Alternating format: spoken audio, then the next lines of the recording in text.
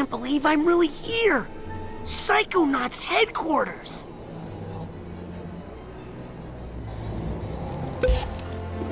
Ow! Sorry, new ball. Wow! I'm Lisette Titre-Montgomery, and I'm the art director in Psychonauts 2.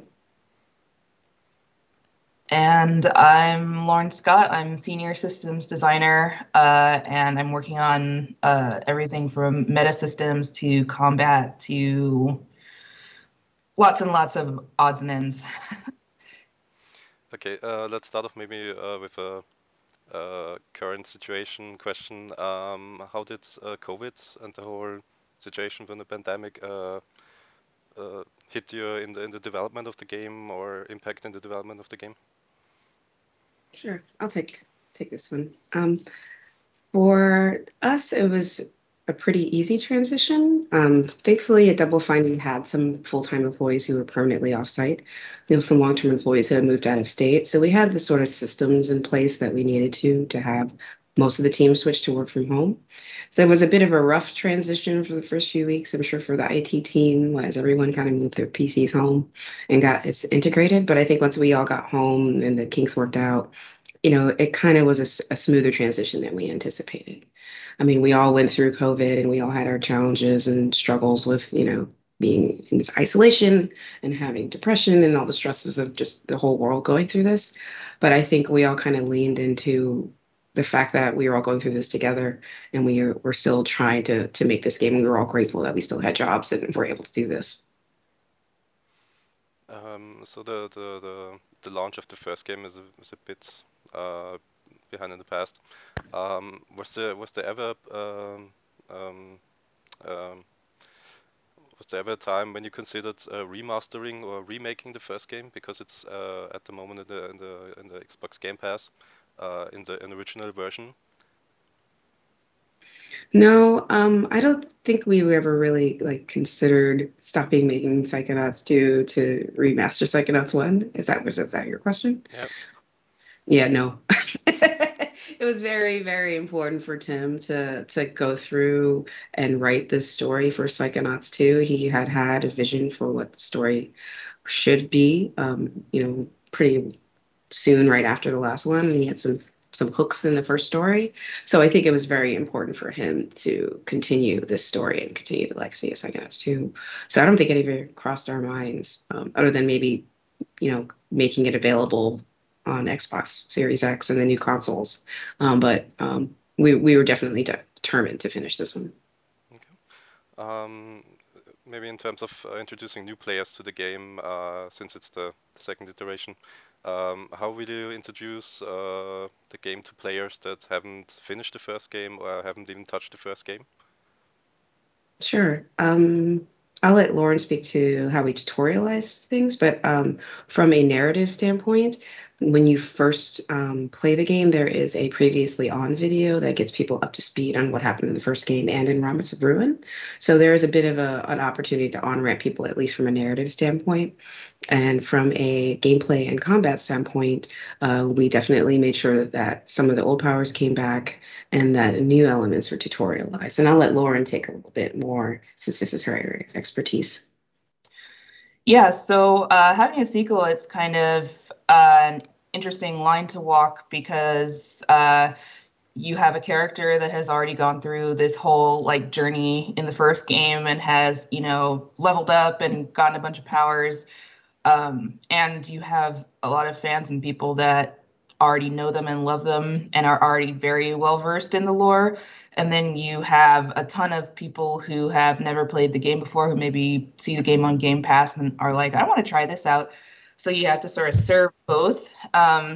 So in tutorializing things, we set up a narrative and sort of an experience that supports both of those, that eases players into sort of the set of 4 powers that they're going to have at the beginning, but does it in sort of a quick, snappy way and within a really fun, fast-paced sort of story. So so that's sort of what we did to juggle those two gameplay needs there. in some first footage that was released, there was some 2D, 2.5D sections that were new in the second game. Could you go into detail with that?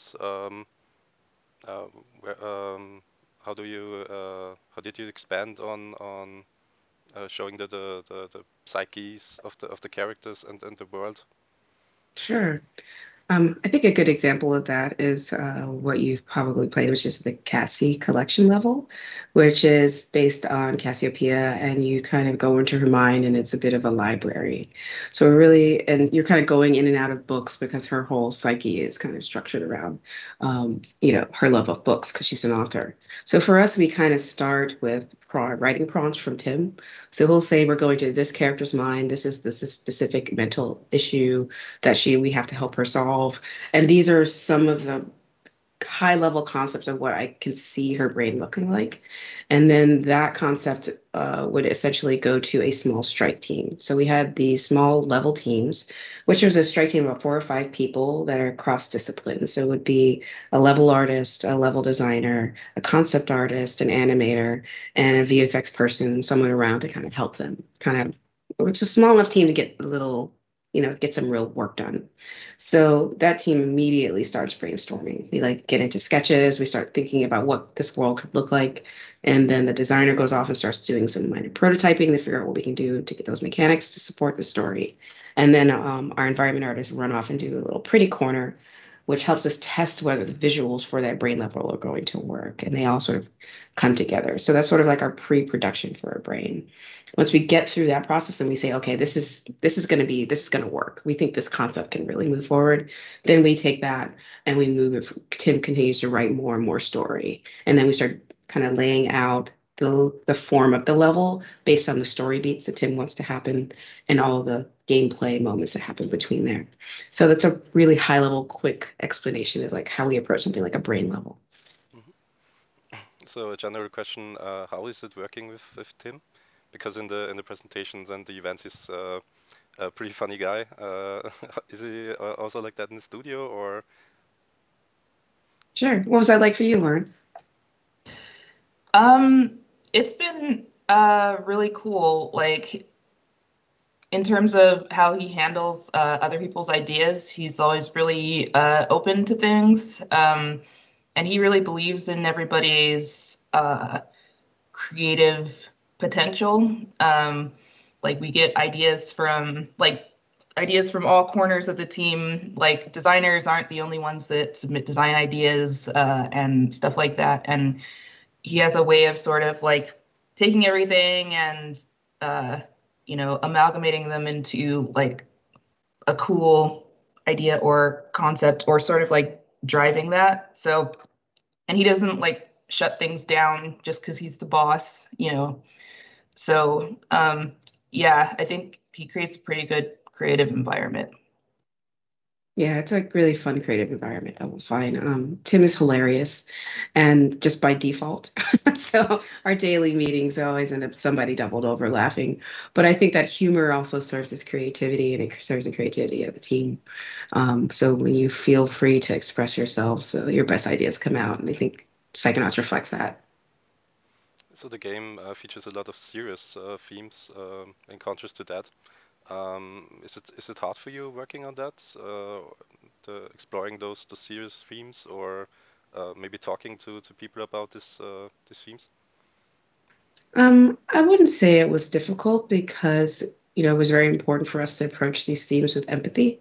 Double Fine doesn't punch down. We're not going to, we may make jokes, but it's not at somebody's expense. And so for us, it was really about making sure that we approach each of these characters' issues with empathy, and two, that people were still having fun playing through this. We wanted to make sure that this is still a fun comedic game. So, we touch on some dark subjects, but we handle it with lightness and humor. Yeah, and as a designer, it's an interesting challenge to approach subject matter like that and attempt to create fun out of it. So it was interesting on the design side as well. Yeah, I think a really great example of that Lauren did amazingly was the Panic Attack. It was featured in our 2019 E3 demo and trailer. But that particular enemy is literally based on what it feels like to have a panic attack come on. And the combat team and Lauren specifically did an amazing job making you literally feel like a panic attack is coming on when you approach this enemy. So much so that when our game was, we were getting consultation from our mental health experts at Take This, the psychologist himself had suffered from panic attacks, and he was like, that is exactly what it feels like when I have one. So I think we really kind of made sure we nailed, the important parts of the story, and that specific enemy and the enemies sort of reflect the things that go on in people's mind. How much expanding on the previous game, like in terms of layers in the levels and the scale of the levels and the features, can players expect? Because it's a big step from a original Xbox game to the next gen consoles. Sure. Lauren? Yeah. So we definitely expanded a ton. One thing that we really wanted to focus on was, we have this game with a really amazing story and a linear experience, but all across the game, we wanted to make sure that the player has as many opportunities for choice as possible. For example, in the first game, you have upgrades that are just totally linear. You rank up, but the upgrades are sort of just foisted on you in a preset order. In this game, you are able to rank up and actually earn upgrade points to then spend on upgrades as you want.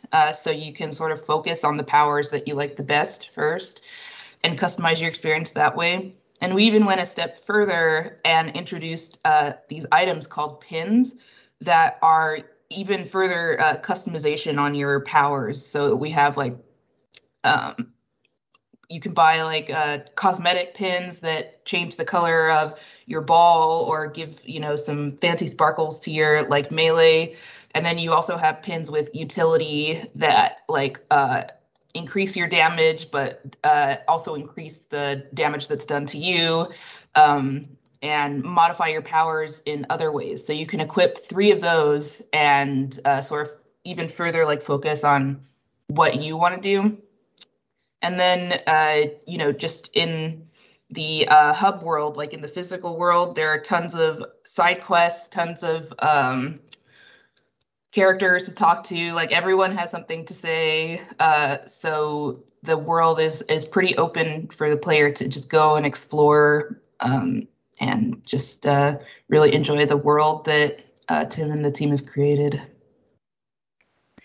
Yeah, I would say from a visual standpoint, we really focused on trying to push the really great legacy of style that we inherited from Psychonauts 1. The concept of wonk is the primary visual style. So everything is a little off kilter, nothing's the same size, everything kind of feels a little off because you're inside of a dreamscape in a brain world. So for us, it was taking that really great style and pushing the visuals as far as we could with the technology we have. So you see that a lot in the cinematics and the transitions and the visual effects, even things like character shaders and water, all of that was super pushed, while also kind of having this signature Psychonaut style. Are there any other games or musicians or artists you can mention without spoiling too much that inspired you in some of the levels or in the story? I would say we are primarily mostly inspired by what we did right on Psychonauts 1. We really didn't want to copycat other games. We really wanted to say, how can we make the Psychonauts universe better? While also looking at the landscape of what is essentially a modern platformer and what people expect, and how can I include that? So as Lauren was touching on, we wanted a deeper combat experience. So we have a deeper pin system and an upgrade system. And on art, we also wanted to kind of make sure visually that they were there. And I think for Tim, he left some narrative hooks in the last game that he wanted to kind of thread through on this one. And so I think you start to see that when you start playing through the demo.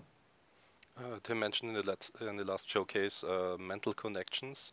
Can you already give us some details on that? Because it was a bit touched on in the stream, I think, but I'm not really sure players can already grasp how this going to change the game or the gameplay. Yeah, so mental connection is one of the new powers that you get pretty early on in the game. I think you get it in one of the levels that you're going to play, Hollis. And what is basically there are little nodes in the world, little like floaty things that are little ideas that are in like brain worlds and even some in the physical world that Raz can use mental connections to connect to them. And he can actually also use it to connect like two concepts together and make things happen. So its use is sort of like twofold. In exploration, you're able to use it as a traversal tool. At higher levels, there are even like special like dark nodes that you're able to unlock to get to even further places. And then in combat, you're able to use it to zip around the battlefield. You can actually use it to bring smaller enemies to you or to sort of what is it, like dash toward bigger enemies. And as you upgrade it, you can add on like a melee attack. And with pins, you can even customize it to like root enemies or to drain their health. So yeah, it has a lot of utility in both those areas. Besides COVID impacting the development, is there one section or one part of the development that was really challenging for you that you can talk about, like gameplay wise or integrating new systems? Well, designing an economy is always hard because it has a ton of little teeny tiny pieces that you have to keep track of. And you sort of have to be both at the high level looking at the entire thing at once and also at the low level, at the feature level, looking at every single specific feature. And we did add on a few things to the economy this time. Like I said, like upgrade points. We also added a few new collectibles. And then Psychonauts 1 already had, a ton of really cool collectibles that we wanted to make sure we integrated and kept there. So just keeping track of all of that and just making sure that all of those pieces added up to the experience that we wanted, which is like every collectible has a purpose. There are no, useless or whatever collectibles, and that going around and finding things felt fun and occasionally like surprising and cool and really took you to all of the farthest edges of all of our amazing environments so that you could see like every single piece of the amazing stuff that the environment team put together.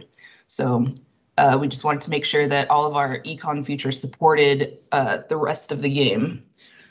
So that was challenging, but I think it's come together pretty well. Yeah, it has. I think from a design standpoint and the art side, the brain levels are definitely were our biggest challenge. The bosses were also challenging, but because of the nature of Psychonauts, every brain level needed to look and feel extremely different from the last one.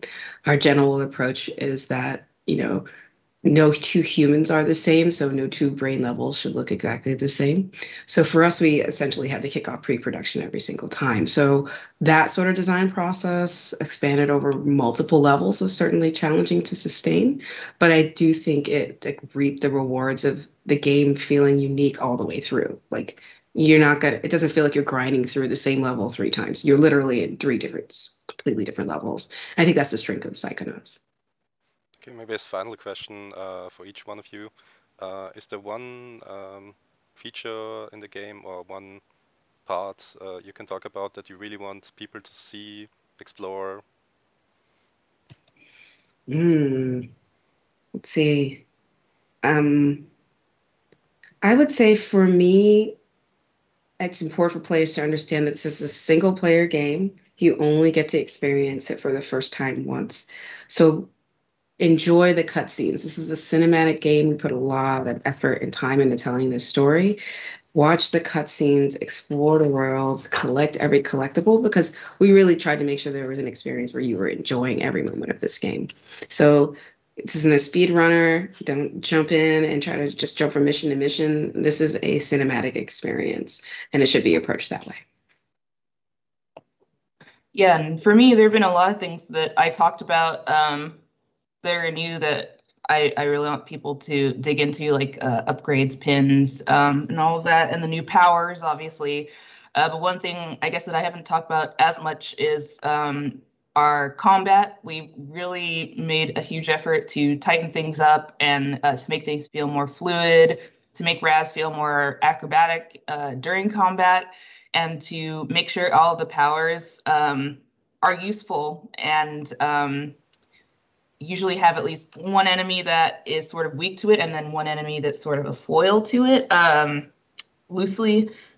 We've also created a few new enemies that I can't wait for people to try. We have the panic attack that Lisette talked about. We have an enabler that's able to make other enemies invulnerable.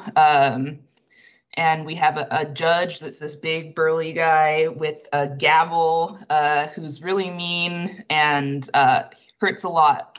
And then a bad mood who actually uses the power clairvoyance in combat, which is exciting.